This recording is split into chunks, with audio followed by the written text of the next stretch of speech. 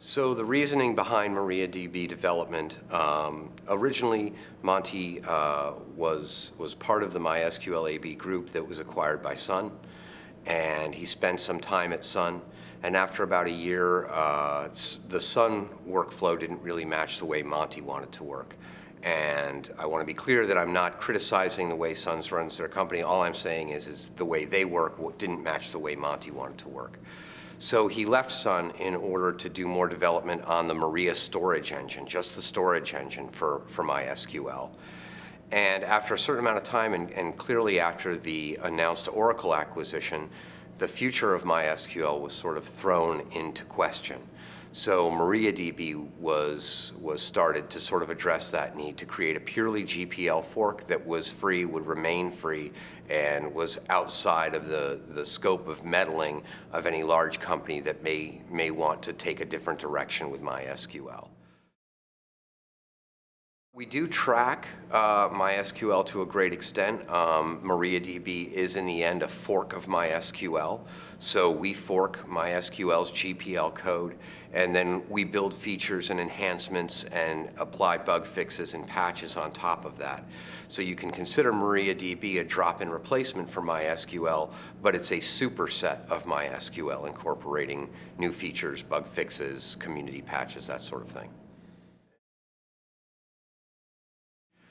We're trying to do a release cycle that's a little more predictable and a little more aggressive than is MySQL's release cycle. So we initially released MariaDB 5.1, which was based off the MySQL 5.1 code base.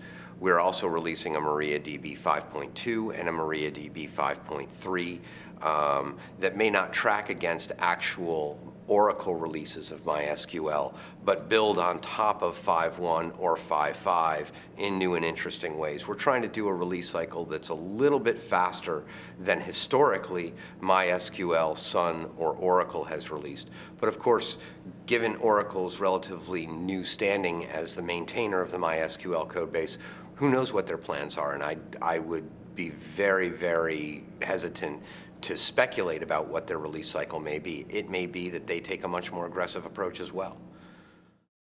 Yes and no. Any storage engine, with the exception of NDB that you will find in MySQL, you will also find in MariaDB.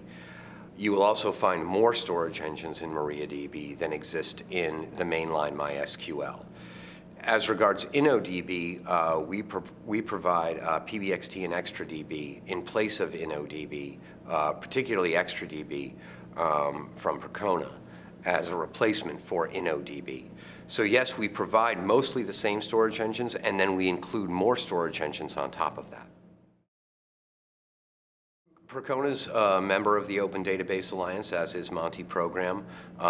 We're incorporating Percona's UserStat version 2 patch into an upcoming release of MariaDB. So certainly, I mean, Percona is a world-renowned optimizer for high performance, high scalability MySQL. We'd be foolish to ignoring code coming out of Percona that they make available, because it's obviously high quality, well-tested, scalable, reliable code. So incorporating that into MariaDB, even though we might not have Percona customers demanding it, any user of MariaDB is going to see the enhancements that that code brings to the server.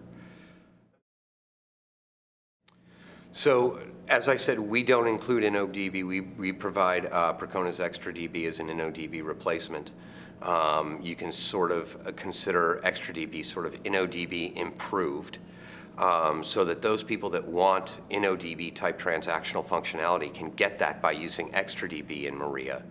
And then we provide the Maria storage engine separate from MariaDB. It's a bit of a confusing name. We're actually going to be holding a contest in the coming month to rename the Maria storage engine.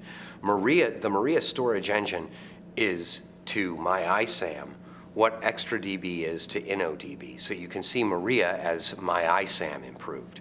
So we have functionality for both InnoDB and MyISAM users with some performance increases and capabilities that you might not find in the mainline MySQL. We do have the same client-server protocol. We are a drop-in replacement for MySQL at this time. It's our hope that we can keep doing that.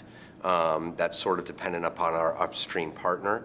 But at this point in time, installing MariaDB and running it is as simple as stopping your MySQL process on your server, installing MariaDB, whether it be from source, a binary tarball, or your package management system, restarting the MariaDB service, and it will read all of your MySQL data set. All the command tools are familiar and will work. The command line syntax is the same.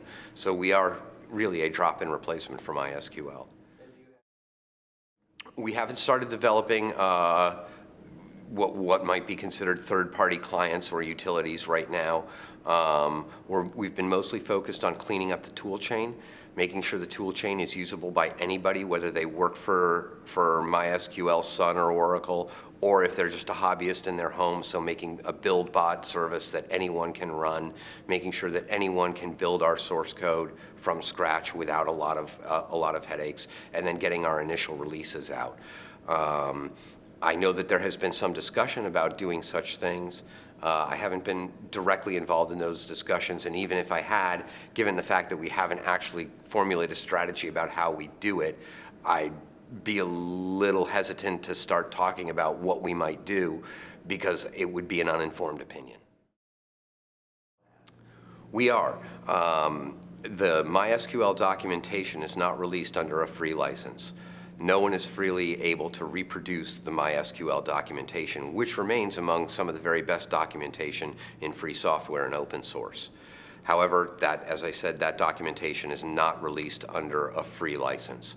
So we are going to start a documentation project to release documentation under a freely usable and reusable license, and we'll be holding a BOF session here at the MySQL Users Conference to start discussing how the community wants to build that documentation. And it won't be Monty program alone building this documentation. Again, that documentation fits under the umbrella of the MariaDB project, and it too is a project, not a product. I welcome anyone in the community to get involved in making the kind of documentation they'd want to create and use.